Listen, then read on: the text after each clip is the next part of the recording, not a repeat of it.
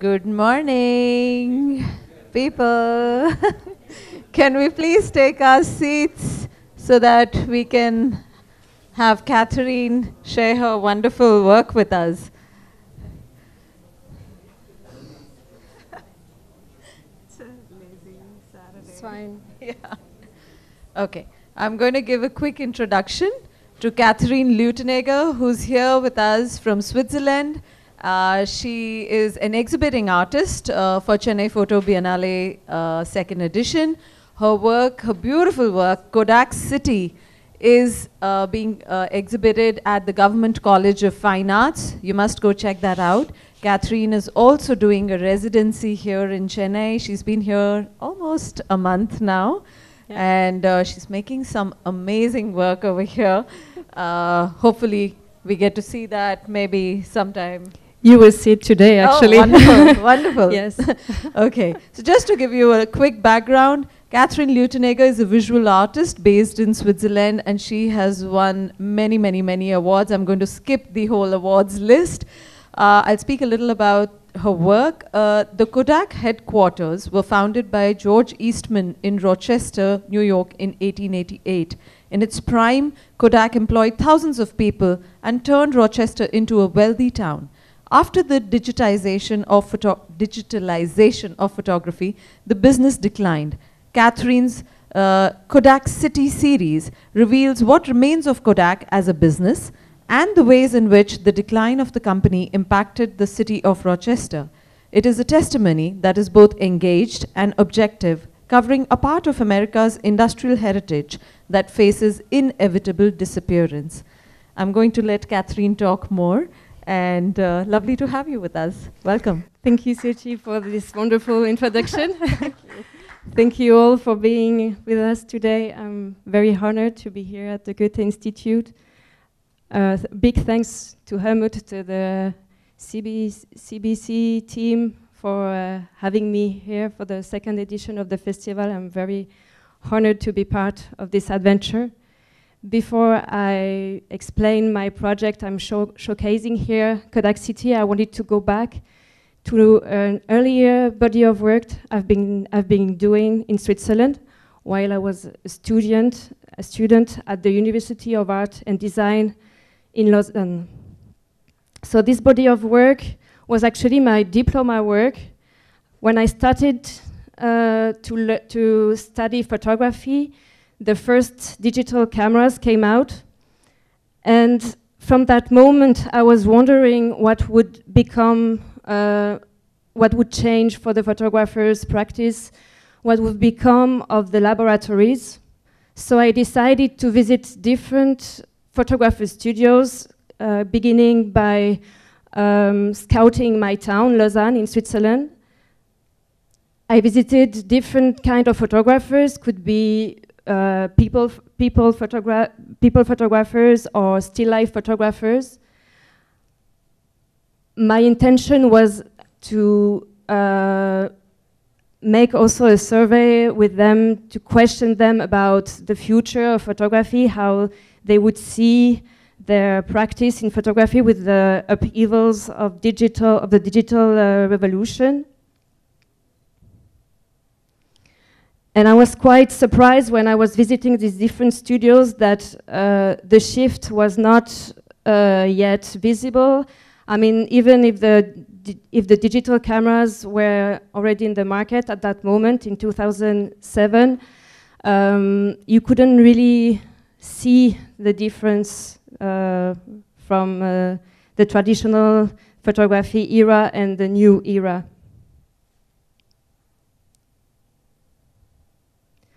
I shot this series with an analog camera with the Mamiya 6.7, and my idea was really to keep the places empty, and by this way showing the photographer's interior, showing the photographer personality throughout his objects, throughout his space. I wanted also to give a more intemporal feeling to my pictures so that we don't really know when they were taken. And for me, the idea was also to invite the viewer in these studios where you're not often granted access, to make the people realize what is the construction around a picture. What is the material that is used? What are the accessories used to make a picture?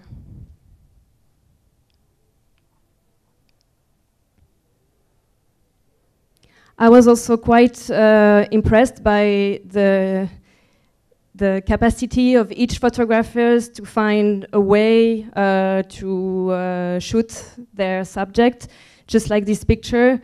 It was interesting to see how this photographer created this atmospheric background just by using a plant and a backlight behind the plant to create this sky of clouds.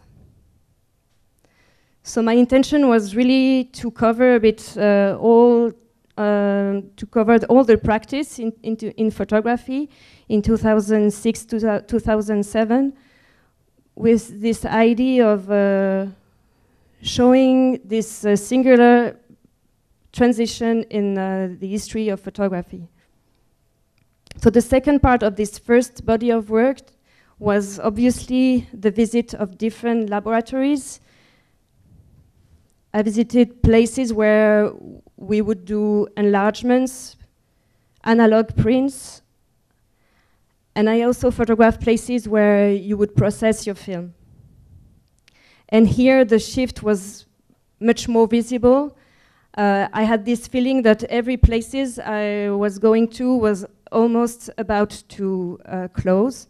So for me, this project was also very important because I had the belief that there was an emergency to document these places about to disappear.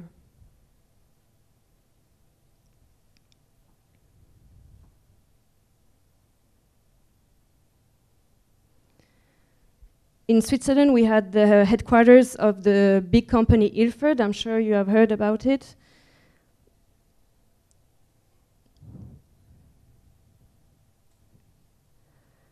And I also photographed the Kodak company already in Switzerland. But here already the constraints were big. The only picture I was able to take was this outdoor picture. They were not really willing to have a photographer showing the decline into their office. Throughout this first body of work made in Switzerland between 2006 and 2007, I had the opportunity to do a solo show in Lausanne at the Musée de l'Élysée, created by Bill Ewing and Nathalie Herjoffer, and through this solo show, I had the opportunity to make a book, the first book I've ever published. The name is Hors Champ, Out of Screen, and through this book, I won several prizes. One was a residency program in New York for 6 months, and my idea for this residency was to go on with this idea of exploring photographer studios and obviously going to the mecca of traditional photography in Rochester, New York, which is Kodak Corporation.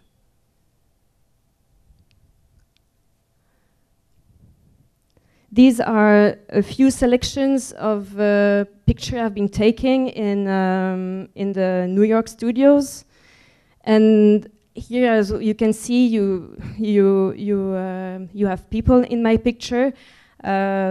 What I've realized in New York is that when there is a photo shoot going on, it's not about one photographer and one object. Usually, it's a whole team around the shooting. And here, I had the opportunity to attend a photo shoot with Beyoncé Knowles. She was posing for American Vogue, and the photographer was Henri Leuteviller, a Swiss photographer who decided to leave Switzerland and make his career in New York. Then I had also the opportunity to visit a studio where they use one of the biggest Polaroid camera in the world. I think that there are only 7 of them. And here it was actually a photo shoot for David Levinthal, who is doing this very precise, very dramatic picture of figurines. Here you can see the different Polaroid picture of the figurine they were shooting. I also had the opportunity to attend the shooting with Lois Greenfield, a New York photographer who is shooting mostly dancers in the air.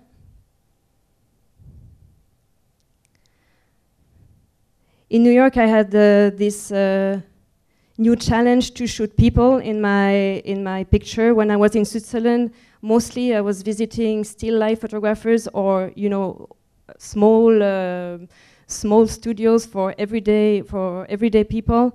In New York, I wanted to show this maybe more fashion, more star aspects. So my idea was really also to have the people in my pictures.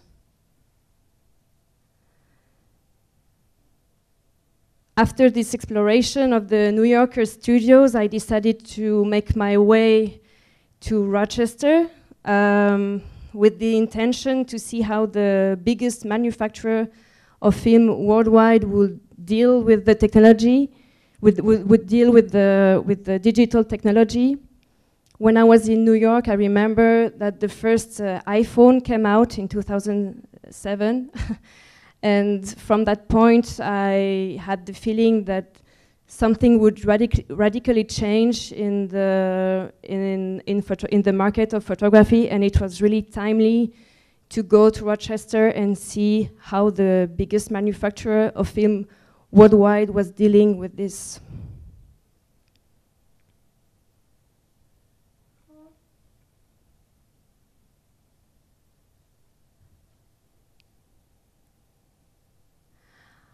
I firstly took some views from the city of Rochester itself. I was actually quite struck once I arrived in Rochester by the emptiness of the city. It was really like miles away from what I had just left, Manhattan with all the people working. Rochester was totally different. It was also another facet of the United States, and for me this trip was important also to understand a bit better the context of America, the context of these industries being on the decline and affecting also a whole territory around it. When I arrived in Rochester, I was also quite struck by the Kodak headquarters. As you can see, the tower is predominant in the landscape, and it has been this way for many years. After this tower, then there were other skyscrapers that have been built in the financial district of Rochester, but before that, it was this tower that was dominant in the landscape of Rochester.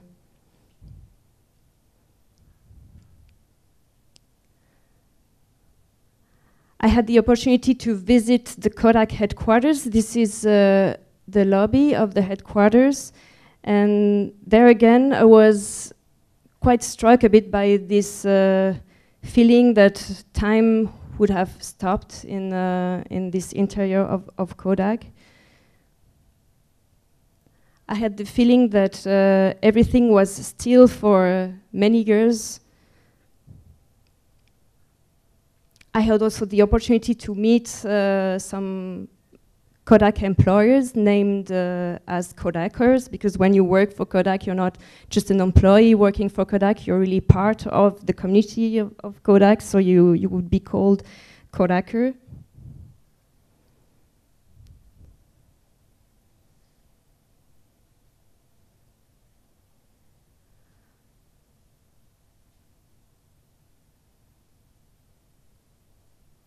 I also took some details from the from the city of Rochester that were a bit depicting my mood at the time, and also a bit the general mood of the city. I mean, one could really tell that this city has been very vibrating, very strong at some point, but the decline was already very visible.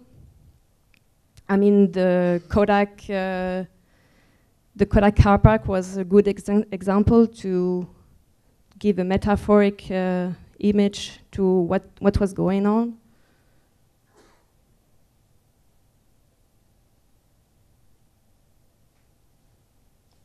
At its peak, Kodak used to employ more than 70,000 people only in Rochester, and this number declined to less than 10,000 in just a decade, which is an enormous restructuration.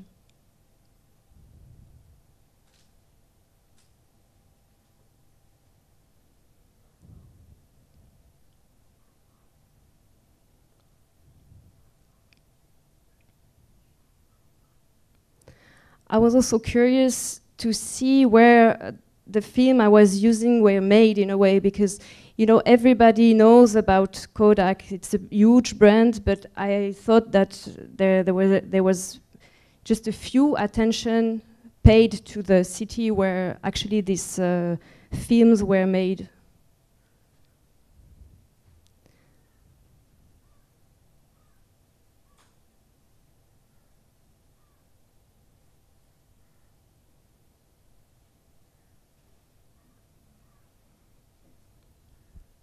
During this exploration of the Kodak city and the Kodak industrial park, I was quite constrained in my movement. I mean, I couldn't just go anywhere I wanted in the industrial park. I was always followed by someone from Kodak because they were really very anxious that I would give a bad image of the company. So throughout this limitation, I also decided to change a bit my first idea on the project. At first, my idea was only to shoot inside the Kodak buildings, inside the Kodak park. And finally, I decided throughout these constraints to show this decline maybe in a more subtle way by showing the reflection of the decline in the city itself. Here are a few pictures I was able to take in their control room where they control the production of the film.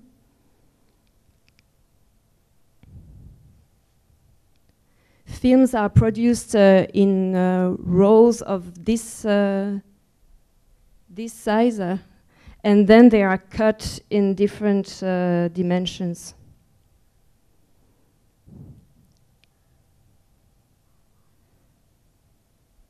I also wanted to shoot the surroundings of the Kodak Industrial Park because also as a foreigner, I was quite struck by the urbanization of this city, the way the residential areas were so close to the industrial areas. And here in this picture, I wanted, with my camera, with the perspective, to combine these two different areas together.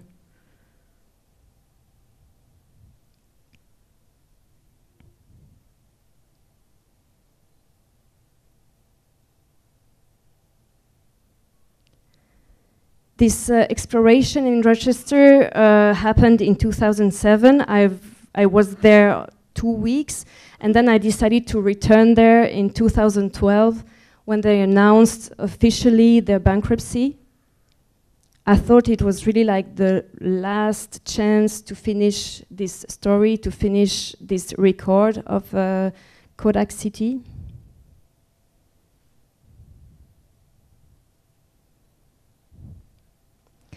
And with this 5-year gap between these two travels, it was interesting to see what had changed and what didn't change. And when I returned in Rochester, I was also like more focused on what I wanted to shoot to finish my project on it. I also had the opportunity to go into the industrial park without passing through the official way, which allowed me to go deeper also in my project during this second trip.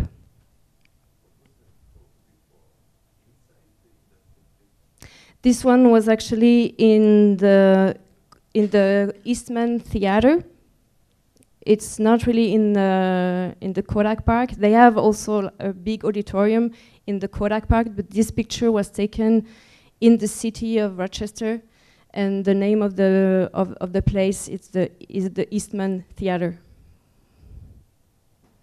Here again, I didn't get the official authorization to take a shoot inside, and the story behind this picture is really that I just entered.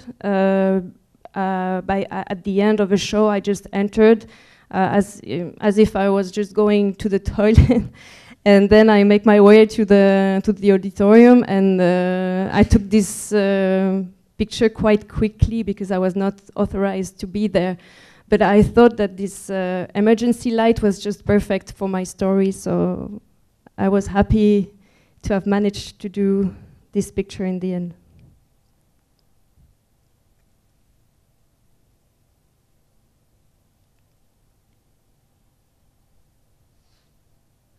While I was in Rochester, I also take some time to visit the George Eastman house, which is the house where the founder lived, and which is also one of the oldest institutions for photography in the world. They have a huge archive for photography, and beside, you can really visit the house as if George Eastman was still alive.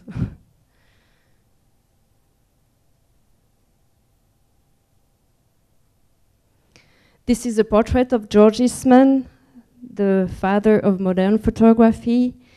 He had his dream of bringing photography to the people, democratize the medium, with this slogan, "You press the button, we do the rest." He really achieved his goal in a way. And we actually don't know so much about him, and this project for me was also a way to pay tribute to this man who changed completely the history of photography.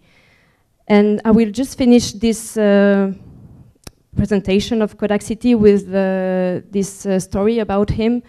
At the end of his life, he was very ill, and he would spend the rest of his life on a wheelchair.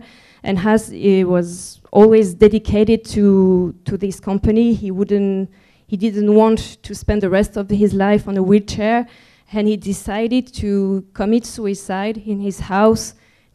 And just before that, he left a note saying, "To my friends, my work is done. Why wait?"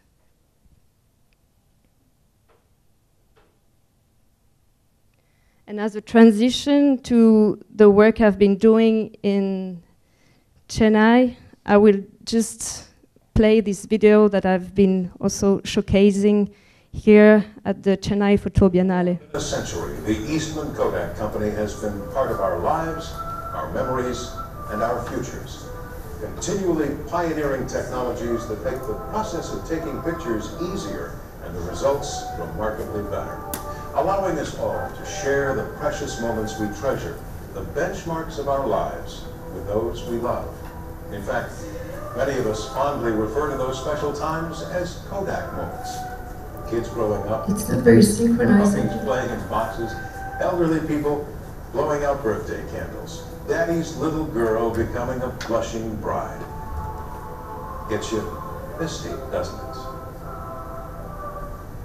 Yep. They shovel the schmaltz on pretty thick. But that kind of crap doesn't work anymore. People want the latest digital things. More power, more features, wireless contraptions, innovative ways to bring their pictures into the 21st century. Well, guess what, bucko? Kodak is doing it. You thought they were just hiding out, waiting for this digital thing to blow over, didn't you? Oh, sure. For a while they were like, oh, there's no way digital's going to catch on. Hell, 20 years ago they pawned the first digital camera off on Apple, who marketed it with all the grace of an anaconda devouring a live chicken. If only it had come in more colors. But now, Kodak is back. They're taking this digital thing to a level undreamed of. Pioneering technology that'll redefine the digital revolution. I know. Big talk coming from the company that unleashed Advantix onto the world, right? Well, turn down your mini disc player, fire up your Newtons, and listen up, because they're not playing grab ass anymore. They've got things in their research labs that'll make biometrics look like a Happy Meal toy. I'm talking facial recognition, GPS-enabled photography so my camera knows where it is, pictures that learn and group themselves into stories. We're talking meta-knowledge. Cameras that automatically enhance the color of the grass because they know it's grass. Try and patent that. Oh, too late. And what about sharing? I'll tell you about sharing. All your friends and family will be emailing their pictures wirelessly to you and sending pictures of Grandma's birthday to your phone and uploading shots of the dog wearing those big stupid sunglasses to your PDA. And they're going to be everywhere because now you won't have to be a Navajo code breaker to use digital. And they're all going to look like freaking Annie Leibovitz shot them because they'll automatically adjust the lighting and the composition for you. No more flash problems, no more red eye. How's that for advanced? Booyah! You know what the best part is? They're going to turn the schmaltz back up to 11. Oh, yes. People will have their Kodak moments again. They're going to bring back all those damn pictures of the cute puppies and the cuddly kittens and the cooing babies and old folks in party hats and dads crying and that doe-eyed kid. You know the one. They're bringing them all back, all in the same spot. And it's going to be 15 minutes long, and James Cameron will direct it, and Celine Dion will sing the theme song while riding along on a unicorn through a field of baby animals under a big blue sky. And there's not a damn thing you can do to stop it. You were a Kodak moment once, and by God, you'll be one again. Only this time, it's digital. Oh, yeah!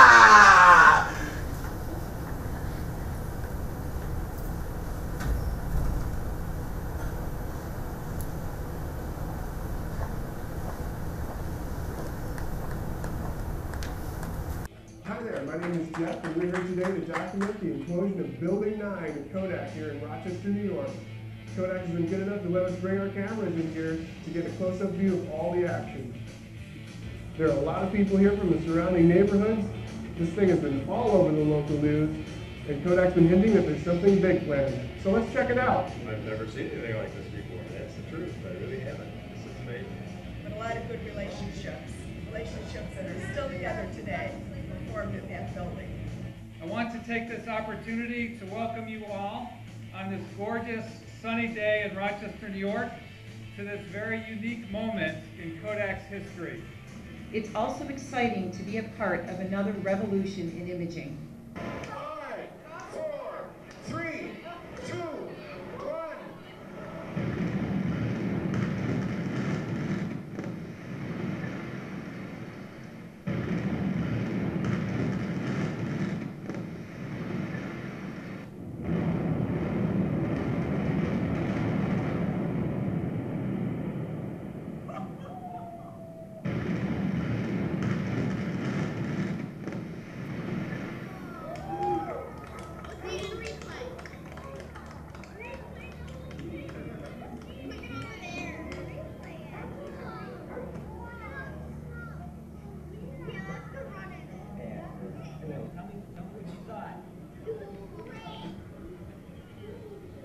It's the coolest thing I've ever seen. It's like an early start to the 4th of July. I will stop it here. I didn't shoot these videos. It's only footage videos I found on internet. Actually, these videos were taken shortly after I was in Rochester in 2007. And I was quite struck when I saw these videos because they kind of turned this digital revolution into something so entertaining, you know, in a way. And I mean, the people you can see in the video cheering these implosions, they are certainly not Kodak employees. They are just like, I guess, neighbors that wanted to see this show. Actually, Kodak hired this man you have seen at the beginning of the video to present it, to make it like more entertaining for everybody, in a way to make the pill go better through the throat. I don't know how to explain that, but it's a way of staying positive about something that is very negative for an entire city. To show you some picture have been taken, not in Chennai yet, but in Switzerland and in China for my project on 3D printing. Hold on. After having depicted the decline of traditional photography, I was really willing to go on a new project that is more prospective in a way, and I wanted to explore the possibilities and limits of 3D printing in different fields. So I started again close to my house in Lausanne by collecting objects from different companies using 3D printing. At first, for this first chapter of this project named New Artificiality, my idea was to collect objects that failed in the process. Here you see some cross-section of human busts. It's like tests before you would do an entire bust of a figurine. And I was quite fascinated by the quality, the texture of these objects. It was for me like a new aesthetic coming out from a machine and from a technology.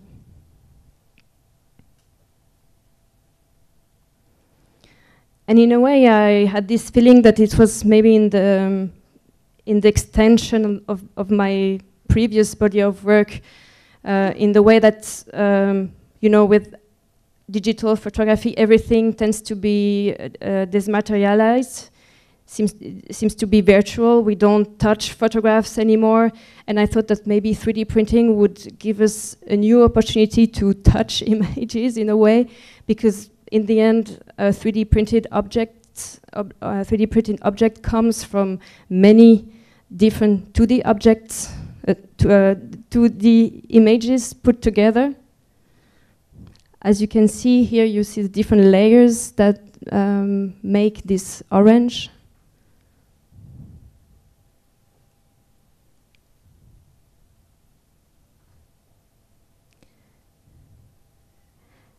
And I was also quite fascinated by the fact that with a 3D model you can go in any scale. I mean, if you have the 3D model, you can print in small or in big. Of course, then it's the limitation of the machine. But in a way, for me, this technology was like opening really new opportunities, new possibilities.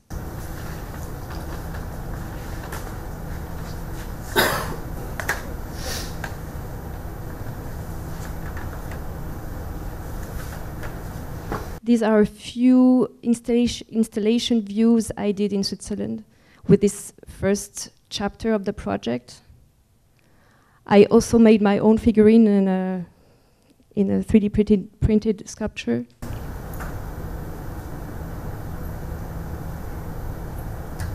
And after this first chapter, I was wondering what was the biggest thing that we can do so far with the technology of 3D printing, and I came across a company named Winson, based in Suzhou, near Shanghai, and I've photographed the buildings they are actually producing there with a 3D printer. This is the biggest building existing so far, ever made with a 3D printer. It's a 5-story building. The idea behind 3D printing in the construction industry is that you would also go towards more organic shape in a way. And of course, the idea behind is that you would be able to produce housing for a lower price and in a quicker way.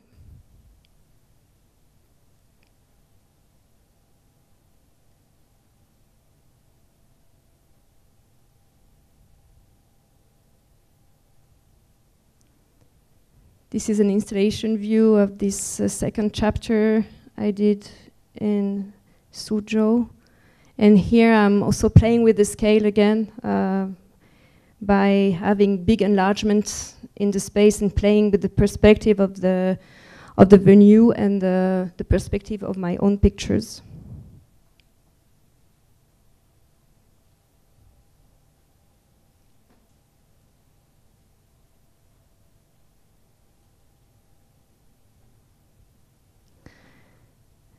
The third chapter is about what would be harmful for the people. I mean, all the objects you can also imagine to produce with this technology, such as firearms. In the US, there is a big issue with a guy named Cody Wilson that would like everybody to have the opportunity to print out a gun. So he was really willing to put online the different 3D model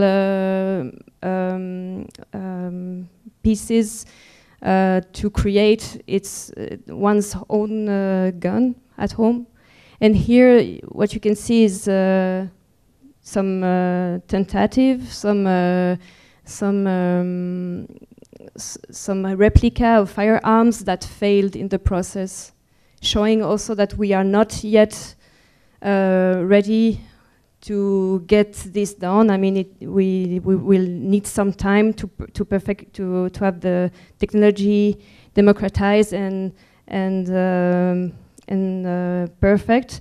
But this time might be very short, and through that project, I'm also a bit like warning the people that this might be also very dangerous for us.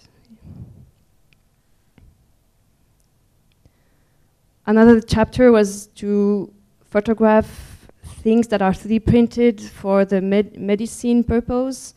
In Switzerland, we have big names of pharmaceutical company, and I photographed different products they do with the 3D printing technology.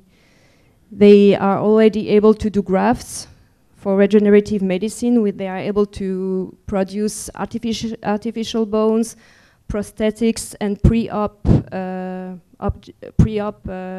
3D printed objects to help the doctors to prepare their operation.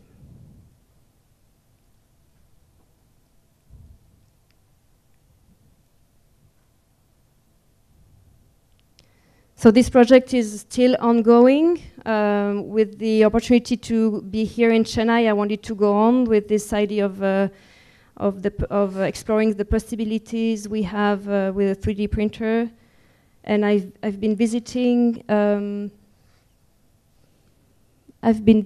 different companies here in Chennai using this technology.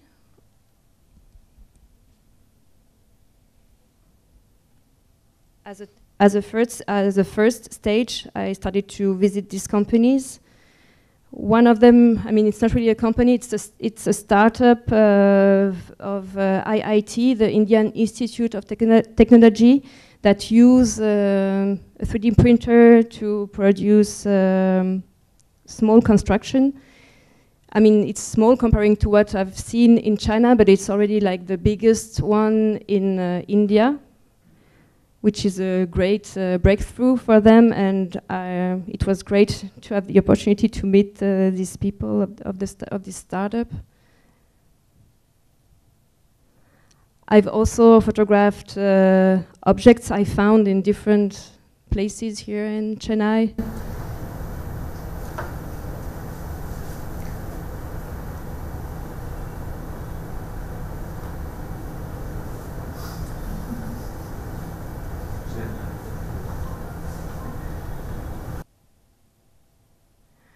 And then I turned my gaze on cinema theaters, because before I arrived here in Chennai, I've heard about Hollywood cinema, about all these multiplex you have here, and I wanted to shoot them in a way that is maybe not the standard way of seeing them. You don't see the screen actually, but you don't see, you see more like the atmosphere. I was quite impressed how personalized these theaters are. I mean, in Switzerland, it's so standard. Most of the time, they look the same, all these screens. And here, I was quite impressed by the variety there is in these cinema theaters.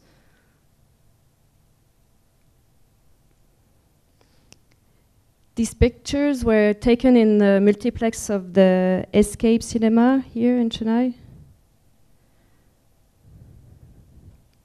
So it's just one place, and it's all different, you know. All screens are having this different atmosphere.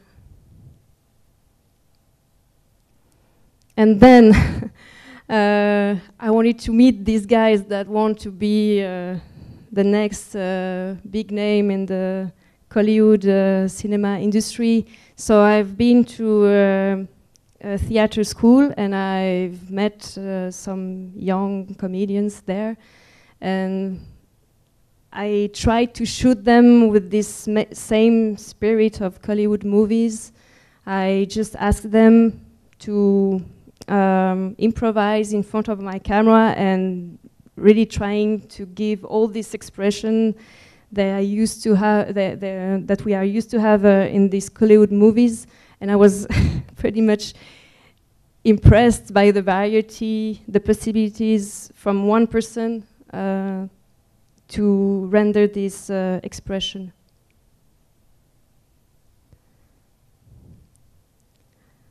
I really shoot this picture in their school, so I really like worked with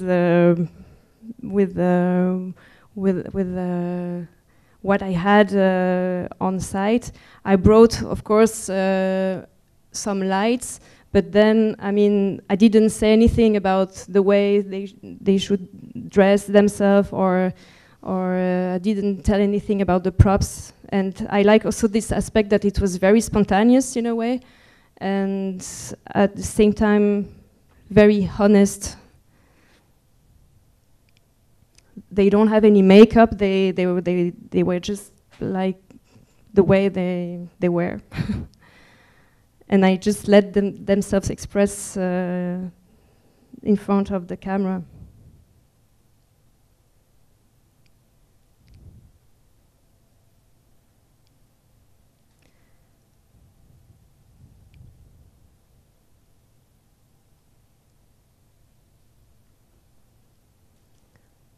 For this project, I've brought here a print already. Because what I thought would be interesting was that the final form was not only a photograph, but that would be also a combination with painting, because I've realized that here it's still a huge craft. I mean, it's very common to find painted portraits. And for this series of young actors, my wish was really to make this collaboration with some local painter. And here I had the chance to work with students from the Government College of Fine Arts, and they expressed themselves on my picture.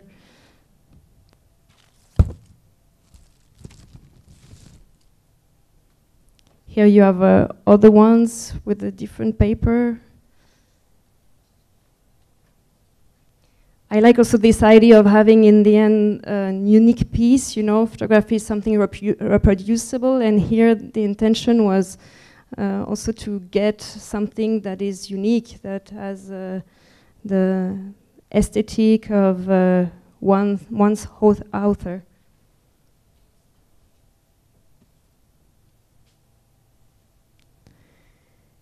Besides, I've been also exploring Marina Beach, and I know that this place has been photographed many, many, many times, and I tried hard to find a way to shoot this place, and I came across these faces, these patterns on the food carts, you know, these banners they use to protect them, and I started to collect heads, collect garments, collect patterns from these different banner flags.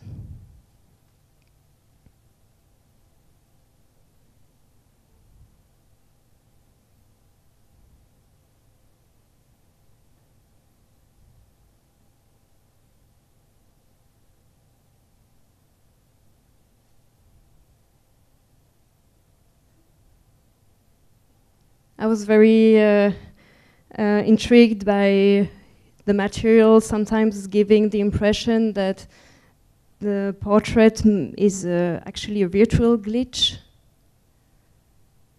So I was also playing a bit with the perspective, with the angle, to get this feeling that this might be photoshopped instead of found on site. And then lastly, I didn't want to leave Chennai without going to a photo studio. So I've been to 2 different photo studios. I was really willing to see how photographers in Chennai work. And I had this idea of photographing the empty space without the photographer and with the photographer, and of course having this exchange with the photographer photographing me.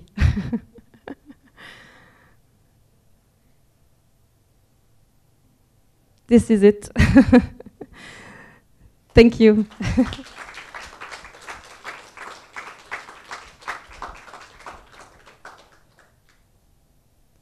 Do you have any questions? Excuse me, you've concentrated only on Kodak company, but what about other companies that have declined in the same manner?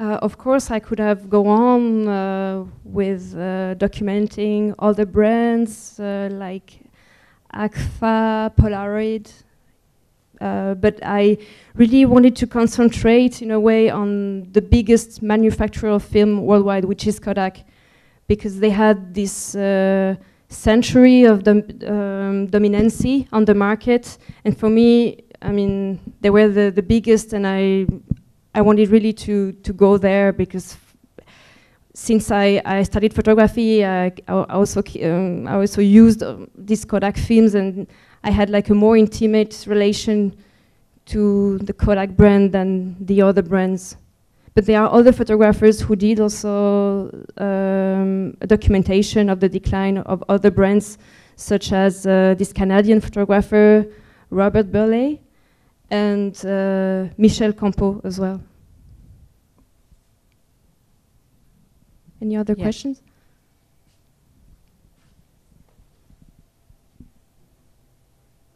Hi, Catherine. Thank you for showing your work. I wanted to inquire about, when there's this, when you're doing the Kodak City, the project, which has this very old school and very, there's this charm about it.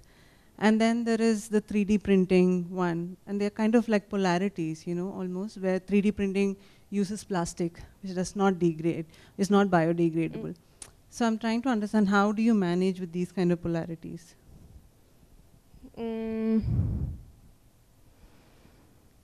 I think that for me, the connection I see between the 2 projects is really like this materialization. Kodak was about to have real prints in the end. You would develop your film, and then you would get your print that you would put in an album. And the 3D printing for me, okay, there is a use of plastic, it's in another material, but at some point the final form is a tangible object. So I don't see them as completely opposite in a way. Starting this new project on 3D printing was also for me a question I asked myself, if maybe someday, instead of taking a portrait, you know, a selfie of oneself, we would maybe just go to a 3D printing studio and have one figurine of oneself, because it's a unique piece, and then you give more value to this figurine instead of all these snapshots you may have of yourself.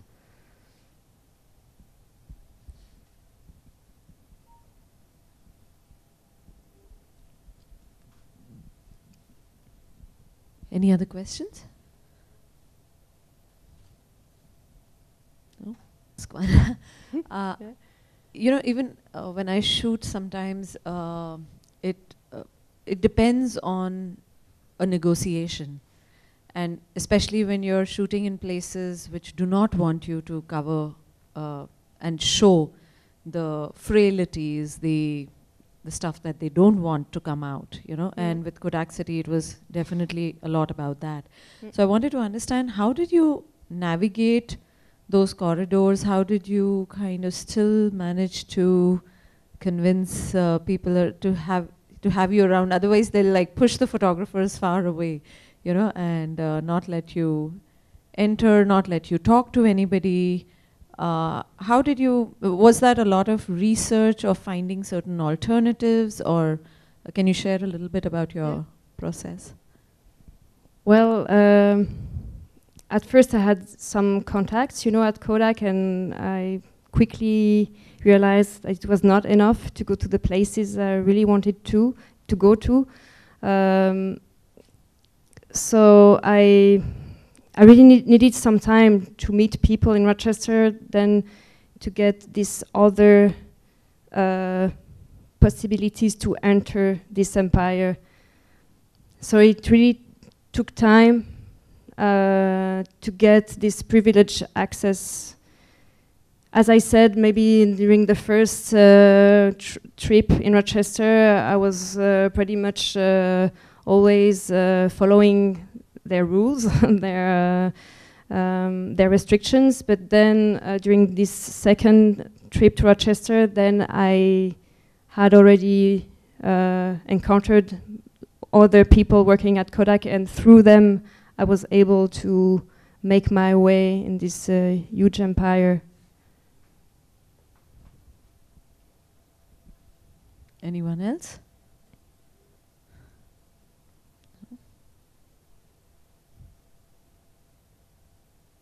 What I wanted to add is also that my project was about this question of the durability of the medium, of the final form. I mean, it's very paradoxal nowadays. We are producing so many pictures, but in a way they are just vanishing in our screen. And throughout this project on Kodak, my idea was also to question a bit our relation to photography nowadays, and also this short distance we have on the digital medias. Maybe in 20 years we will not be able to read anymore all the picture we are producing today. I mean, now our pictures, they are just codes, they are just algorithm. We have much more knowledge about the analog film, and I'm really wondering what will happen of all these digital images we are producing nowadays.